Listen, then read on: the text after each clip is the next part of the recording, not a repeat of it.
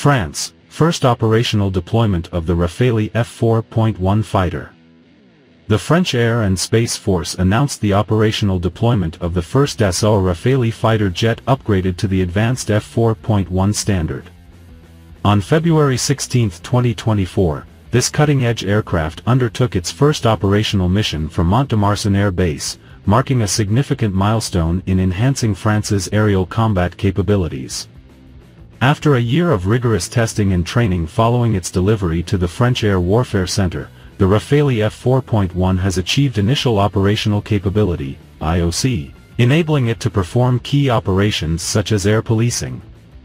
The F4.1 upgrade introduces a host of sophisticated features to the Rafale, including improved satellite and intra-patrol links, a state-of-the-art communication server, and advanced software radio.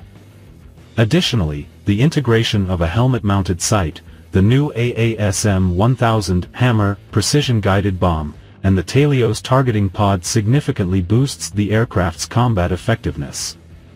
The French Air and Space Force looks forward to achieving full operational capability, FOC, with the Rafale F4.1, further solidifying our commitment to maintaining a formidable and technologically advanced air defense force.